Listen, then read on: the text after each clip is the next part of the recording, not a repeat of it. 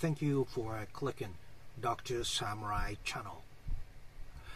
In this video, I would like to discuss Ms. Jamie Lynn Spears, especially her confession that she had to live pretending to be perfect in her conservative family. My name is Dr. Samurai. I am a professor specialized in international social pathology and also an active prison counselor of 20 years experience.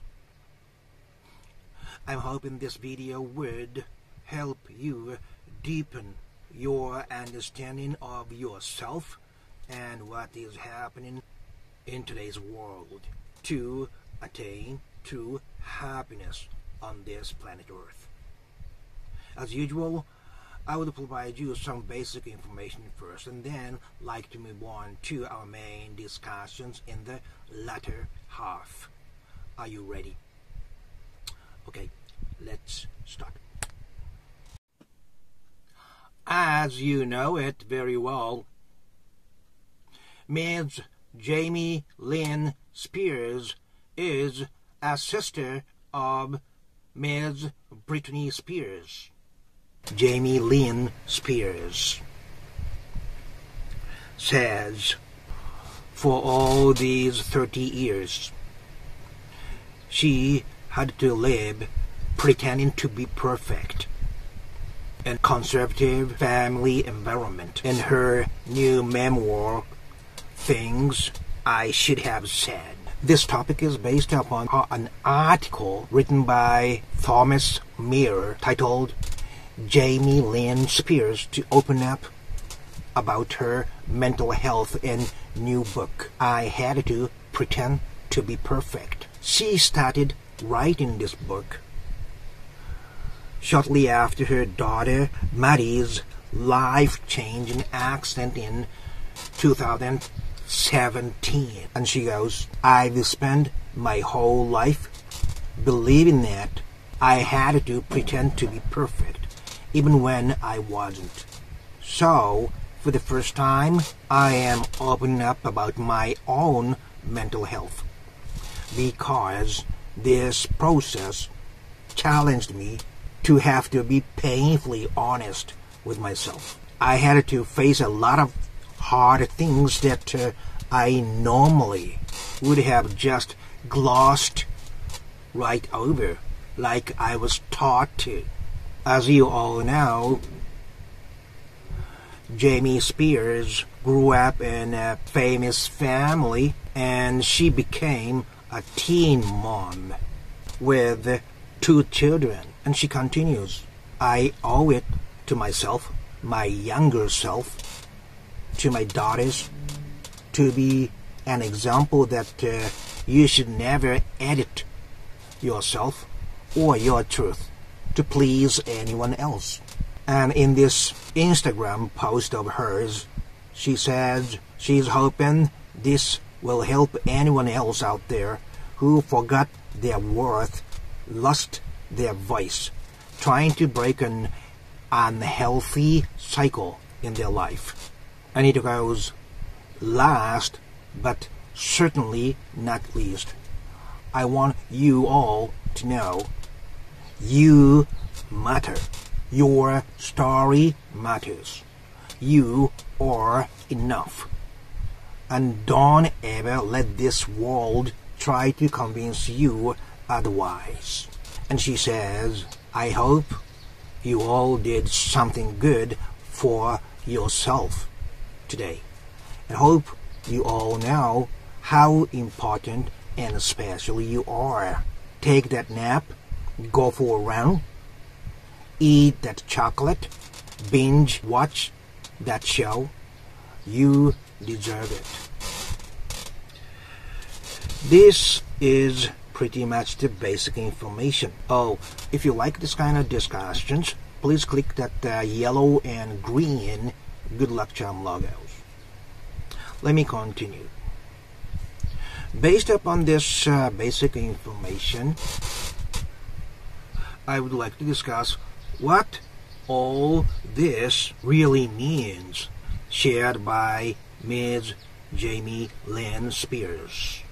This belongs to emotional control or psychological control, which has very similar effects as emotional neglect has. Under conservative, authoritarian parent, your parents have fixed ideas they stick to, and they try to force it upon their children. And without the children sticking to it, they practically cannot live under the same roof because children do not have means of livelihood. So even if the kid feels A, if the parents presses B, the children must stick to B. What happens in this process? The kid has to kill her true voice or her true self. She had to live that way all her life before she became independent. Ms. Jamie Spears is using the term mental health. Yes, I think that is a right term. And what happens by living pretending to be a perfectly good, ideal child? One main thing is your ego. Your social ego stops developing. You do not have yourself that you can depend on to live in society independently, because you are always instructed and ordered to do certain things other than your own feeling. In a sense, you become adult children whose ego remains immature, stopped at a certain level. In short, they do not have solid themselves. That's the main thing. And the second thing is they always watch others' reaction and facial expressions. They had to read parents' faces and how they are feeling about what she is doing. She has to read it to live safely. Those conservative parents, they do not love children unconditionally. It's like the kids get a good grade, they give positive reaction back to her. But say she acted wrong way at the family reunion, later on parents get very cold. They manipulate their love based upon what the kid does suit what they want or not. So kids always must be careful about parent reaction. And it continues on in a society or in school. They have this habit of always oversensitive to others' reaction, which makes you very tired all the time and every day. So in many cases they become a class clown, always doing something funny and joking, because as long as others are laughing and smiling, they feel safe. But that is not true themselves.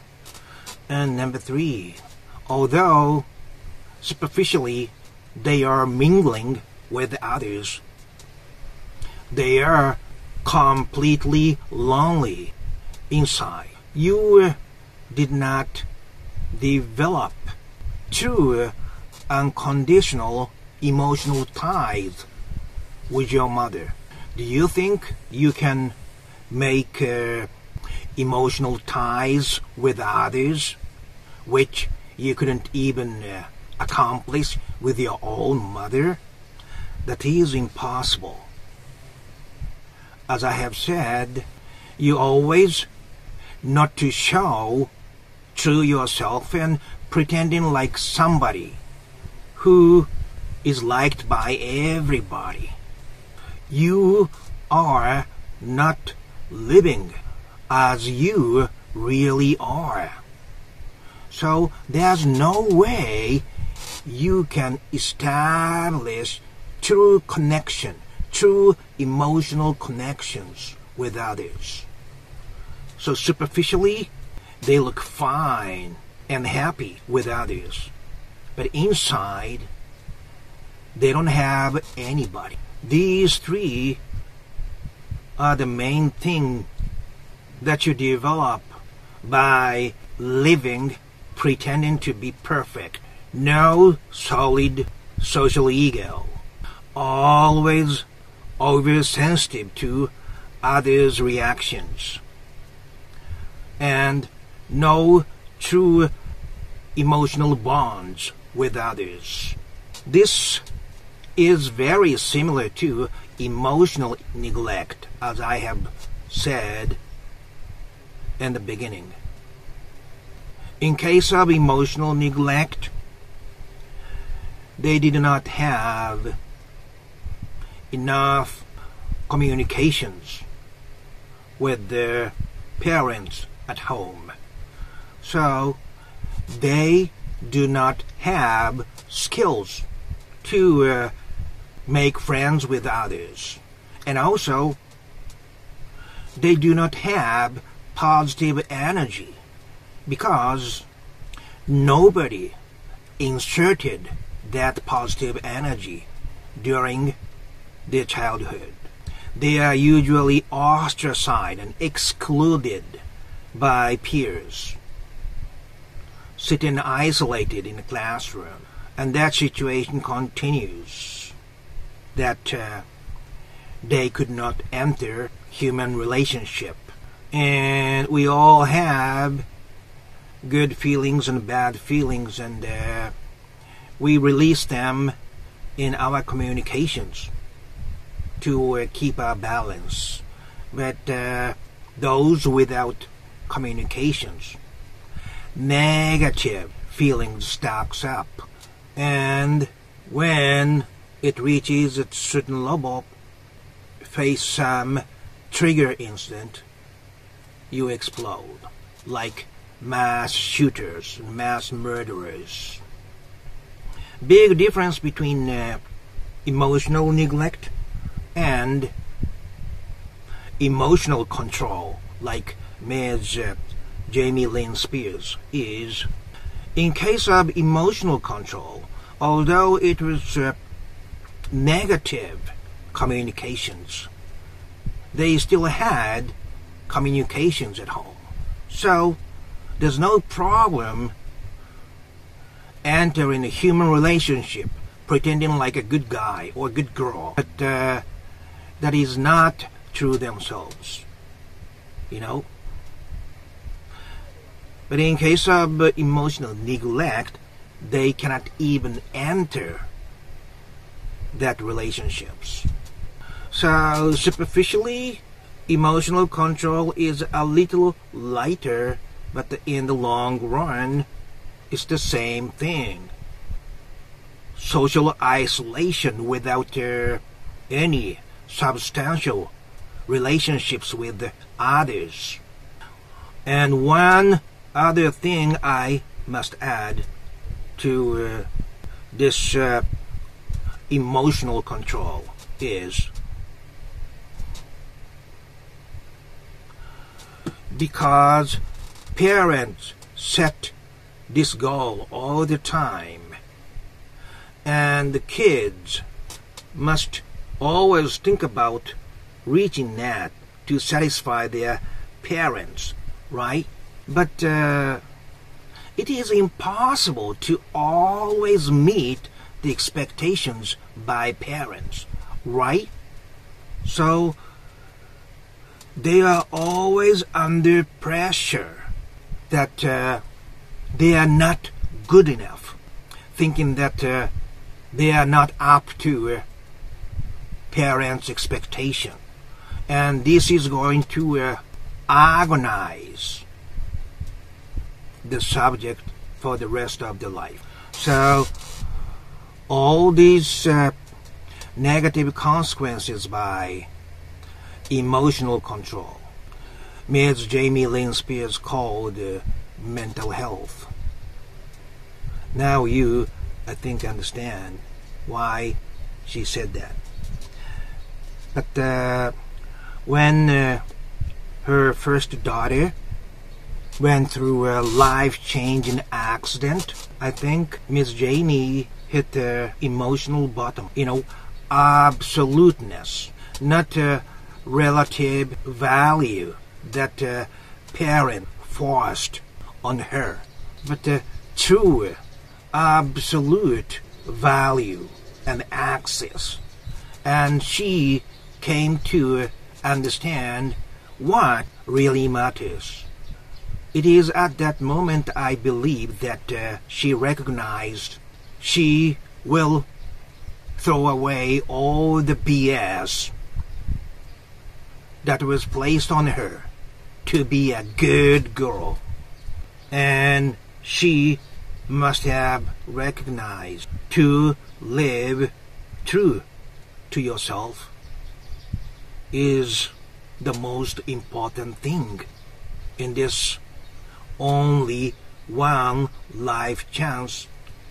So she keeps saying, you matter, and your story matters, and you are enough.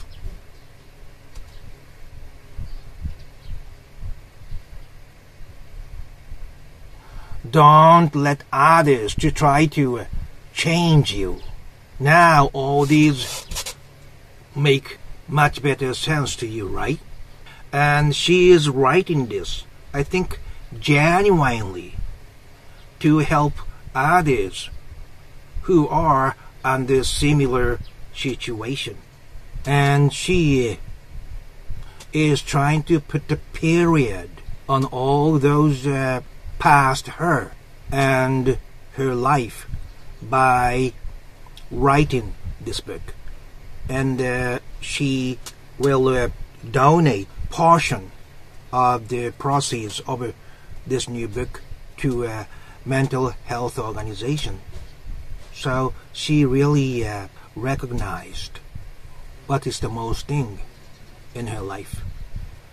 And now she is trying to set the first step on the life of her own. This is a beautiful story.